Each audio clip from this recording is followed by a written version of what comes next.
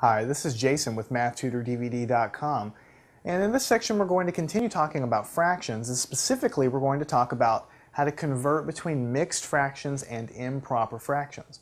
Don't forget that they basically describe the same thing. It's just that when you have a mixed fraction, maybe you have 2.5 pizzas.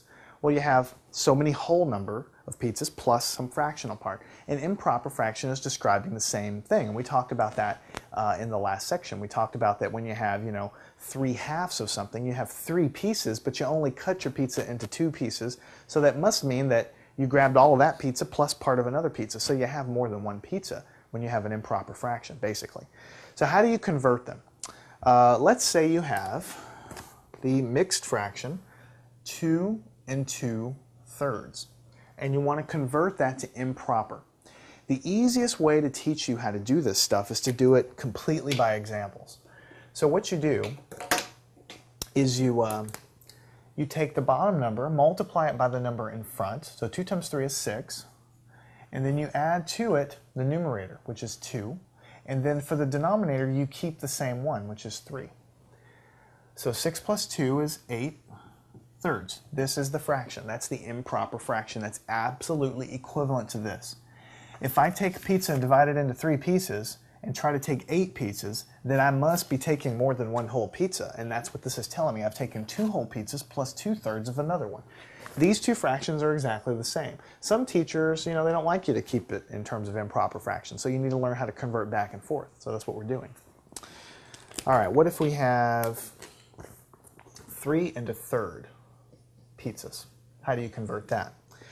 Well, you always start at the bottom. 3 times 3 is 9, plus the 1 from here, over, you keep the bottom number. Don't do anything to the bottom number. So what you get is 10/3. And that's the answer. What if you have -4 2/5? How do you convert that? -4 2/5. What you do is you go ahead and keep your negative sign out front, because this is just a fraction that happens to be negative. And then you work with the numbers by themselves. 5 times 4 is 20, plus the 2 from here, and then for the bottom you just keep the 5. 2 plus 20 is 22, and don't forget it's a negative, so you have a negative sign on here, over 5. So -22/5. That's the answer. So when you have a negative out there, just let it hang out there by itself. Let's say you have 7 3/4. Start at the bottom. 7 times 4 is 28, plus the top, which is 3, divided by the bottom, which is 4. 28 plus 3 is 31/4, and that's the improper fraction. That's equivalent. What if you have 5 7/3? 5 7/3. Same exact process. This is not going to change. 5 times 3 is 15, plus 7 divided by 3. 15 plus 7 is 22 divided by 3. And that's the improper fraction. That's totally equivalent to that fraction. What if you have -10 2/3? Well, you have a negative sign here, so just leave it out front and then work with the numbers. 10 times 3 is 30, plus the 2 from here, divided by the 3 from down here. So you'll have -32/3. -32/3, and that is the fraction that's completely equivalent to this guy right here. So we've learned how to take a mixed fraction and convert it into an improper fraction. A lot of times you'll be asked to do that on a test, especially a lot of teachers. If you get in a mixed number, sometimes they'll ask you to go ahead and convert it for them. Now, we need to know how to go in the reverse. When you have a improper fraction, how do you go back and get this mixed fraction? So let's do it by working examples. It's easier just to show you rather than to talk about it. Let's say I have 4/3. That's my improper fraction. Sorry, the top is bigger. Now remember what I said. Fraction is nothing more than division, really. So what you're doing is 4 divided by 3. So the way to tackle this is to ask yourself, what is 4 divided by 3? How many times can 3 go into 4? Well, it can only go one time. It can only go one time. But if I go one time, then I'm going to have 1 times 3 is 3, and I'm going to have 1 left over to make up. In other words, the remainder is going to be 1. So that I write the remainder as 1, and I write it out of 3. Now, I'll say that again, because that's a lot of steps there. You got to figure out how many times can 3 go into 4. It can go one time. But if it only goes in once, then I've got 4 items and I've only divided in 3. So what's the difference between those two? 4 minus 3 is 1, which I write as my remainder 1, but I've got to write my remainder as 1 out of 3. So what I'm basically saying is 3 can go into 4 1 1/3 times. It can fit one whole time plus another third. It can't quite go in 2 times. It can fit one whole time plus just a tiny bit more, 1/3 more time. Let's do a few more. I think you'll get the hang of this. First, let's go off and do 5 out of 1. Well, you can just do the division there and figure out that 5 divided by 1 is 5. So there's nothing else to do there. It goes a whole number of times. There's no remainder, so I just stop. What if I have 8 out of 3 pieces of pizza? How many times can 3 go into 8? Well, it can go 2 times because 2 times 3 is 6. If I try to make it go 3 times 3 is 9. That's too many times. But 2 times 3 is 6. 8 minus 6, getting the remainder, 8 minus the 6 that goes in there is 2, but I have to write it out of 3, which is my original fraction. So 3 can go into this guy 2 whole times plus a little bit more, 2/3 more. It can't quite fit 3 times. It can fit 2 2/3 times. Okay? So what if I have 8 out of 8? So you look and say, well, what's 8 divided by 8? I'm just doing division here. 8 divided by 8 is 1. There's no remainder, so there's no other fraction to put there with it. What if I have negative 10 divided by 3? Well, don't worry about the negative sign. Just put the negative sign out in front. How many times can 3 go into 10? Well, 3 times 3 is 9. 3 times 4 is 12. That's too many, so it can only go 3 whole times. 3 times 3 is 9. 10 minus the 9 gives me a remainder of 1 out of the 3. I have to always write it out of the 3, so negative 3 1/3. What about 15 out of 2, or 15 seconds? So you can say that. How many times can 2 go into here? Well, 2 times 6 is 12. 2 times 7 is 14. 2 times 8 is 16, but that's too many because I'm only going for 15. So it can go 7 whole times. 2 times 7 is 14. 15 minus 14 gives me a remainder of 1, but I have to write it out of my original fraction, so 1/2. So it goes 7 whole times plus another half. Can't quite fit 8 times. It can go 7 1/2 times. Now what if I have 16 over 4? Then what I try to do is I say, okay, divide these guys. 16 divided by 4, that's an even number. That's 4. There's no remainder, so there's nothing else to write. Final one, negative 20 over 11. Keep your negative sign along for the ride. 20 over 11. How many times can 11 go in? Well, 11 times 1 is 11. 11 times 2 is 22. That's too many, so it can only go one time.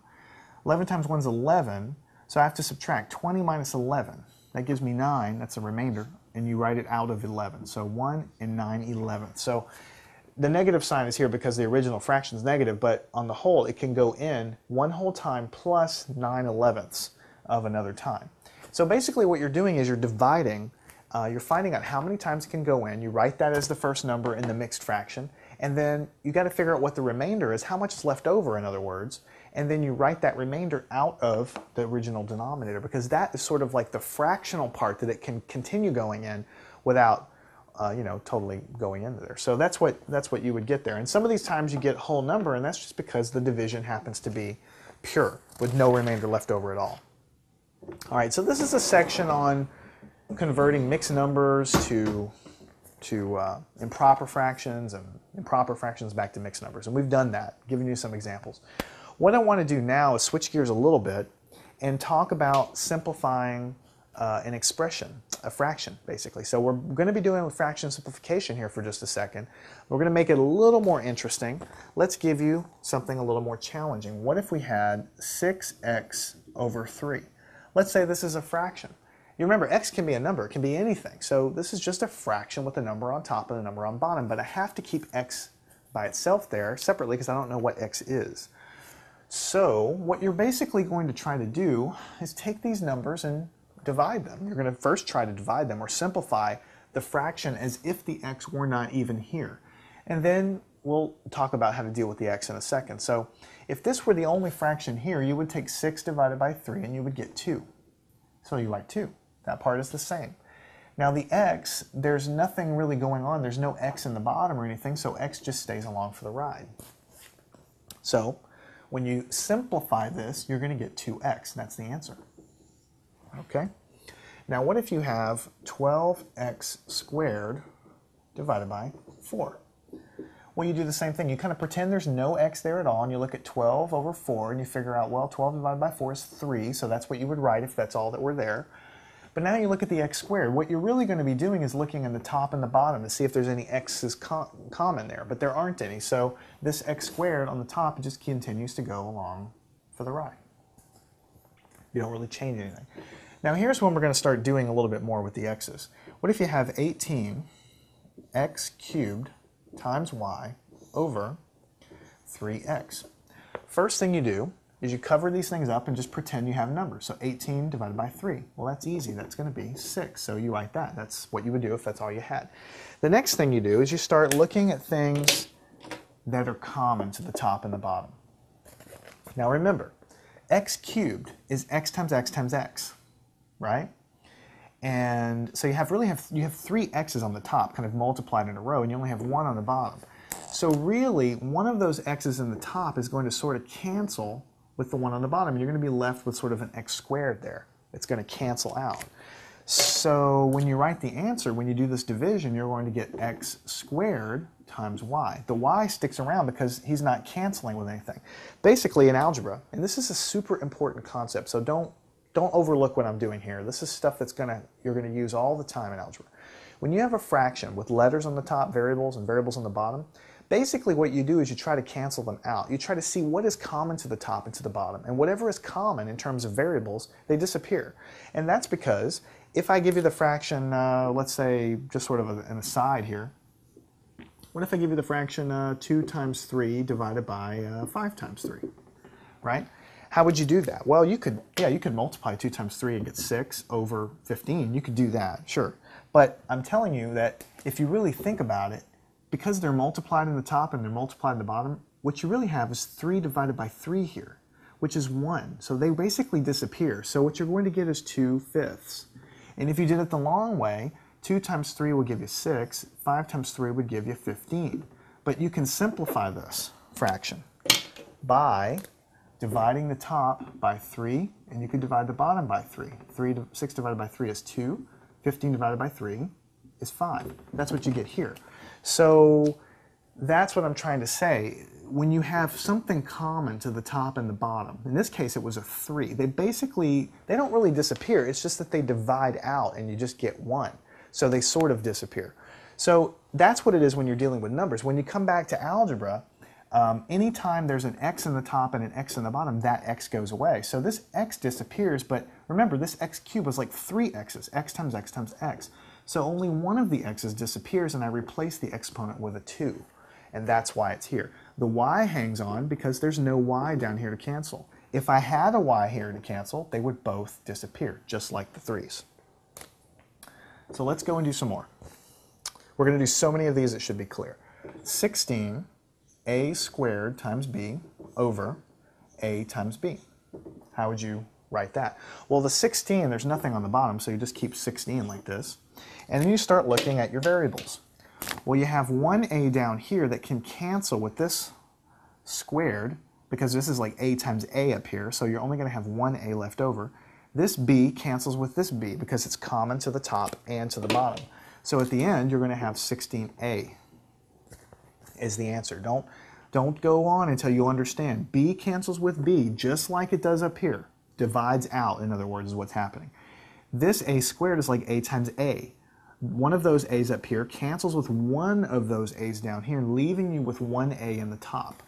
And this is what I want you to do in your paper. When you're doing cancellations, I want you to strike right through an exponent, strike right through a variable if that's what you need to do. Actually, I don't want you to decide if you need to do it. That's the way you should do it. This is the way I do my work. I strike right through it really lightly. Okay, 12 times a times b cubed over 8 times a times b. How would you simplify that? Well, first you look at the numbers and figure out how you would simplify that. And, you You could divide the top and the bottom both by 4. So if I did that, if I did 12 divided by 4, I would get 3. And if I did 8 divided by 4, I would get 2. So that takes care of the numbers. Now as far as the letters, I have an A on the bottom and an A on the top that divide out, basically give me 1, so they disappear. One of these B's goes away, and I change this exponent of 3 to a 2, so I'm going to have B squared left over. Because there was 3 B's multiplied here, one of them was canceled, that left me with 2 B's left over. So 3B squared over 2. 3B squared over 2. Okay, let's just do a couple more. We'll do a couple more just to get everybody warm and fuzzy with this. What if we have 20 times C cubed times D squared over 15C squared times D? How would we simplify that? Well, first you look at the numbers. What can you divide into the top and bottom? Well, I can divide 5 into there, and I can divide 5 into there. So 5 times 4 is 20. 5 going into here is going to give me 3, so I can handle the numbers that way. When I look at the variables, I have C squared here, which is C times C. I have C cubed up here, so this 2 of the C's are going to go away, and I'm going to get rid of the 3. I'm only going to have 1 C left over in the top, because 2 canceled with 2 of these, it left me 1 left over. One of these D's is going to cancel with one of those D's, and so I'm going to be left with a D on top. So 4CD over 3. Well, we can have something like 24M squared over 36MN. So how do we handle this? Well, we'll just pick the first number that comes to mind. Well, I can do 6. I can divide top and bottom by 6. So 24 divided by 6 will be 4. 36 divided by 6 would be 6. And then as far as the letters go, one of these M's cancels with that one of those, leaving me with 1 M on the top. N doesn't cancel with anything, so he stays on the bottom. Now I notice that my numbers aren't fully simplified. I can actually divide again by 2, right? So 4 divided by 2 is 2, and 6 divided by 2 is 3. And that would be the fully simplified answer. Okay, what if I had 12y times z squared over 18y squared times z? First, work with the numbers. I can divide by 6. 12 divided by 6 is 2. 18 divided by 6 is 3. And then I work with my letters. So this y cancels with one of those y's, leaving me 1 y in the bottom. And this z cancels with one of these z's, leaving me with 1 z in the top. So 2z over 3y. And the final problem is 21xy over 14y squared. So I start looking at the numbers and I see right away I can divide by 7. So 21 divided by 7 is 3. 14 divided by 7 is 2. And I start looking at cancellations. Well, x doesn't cancel with anything, so x stays on the top. This y can cancel with one of these two y's, leaving me with the y on the bottom. So 3x over 2y. So this lesson was a very important lesson. We learned how to take an improper fraction and convert it to a mixed fraction. We've learned how to take a mixed fraction, convert it to an improper fraction. And we've also learned the extremely important skill of how to simplify an algebraic fraction that has letters, in other words variables, and numbers. The numbers you deal with just like you always do, divide top and bottom by something. And then for the letters, you basically just look for cancellations, because in a fraction, anytime something is in the top and in the bottom at the same time, they basically divide out to give you 1. And that's a crucial skill, because a lot of times you'll have a complicated looking algebraic expression and you'll start having to cancel terms and get rid of things and simplify it. Now I want you to step back and look at what you've accomplished. Maybe you had some fear of algebra when you started. Maybe you weren't sure what to do or how hard it would be or if it was going to be hard at all. If you understand this stuff, which it's not hard to understand, you just have to get the hang of it, then you're going to be able to tackle anything algebra throws at you. Because look what you're doing. You're taking these complicated looking algebra expressions and simplifying them. That is a super, super important skill. I promise you, as you learn these things, practice your work, get good at these skills, all of the future topics are just going to be very pleasant, actually, and easy to understand. You'll get confidence and do very, very well.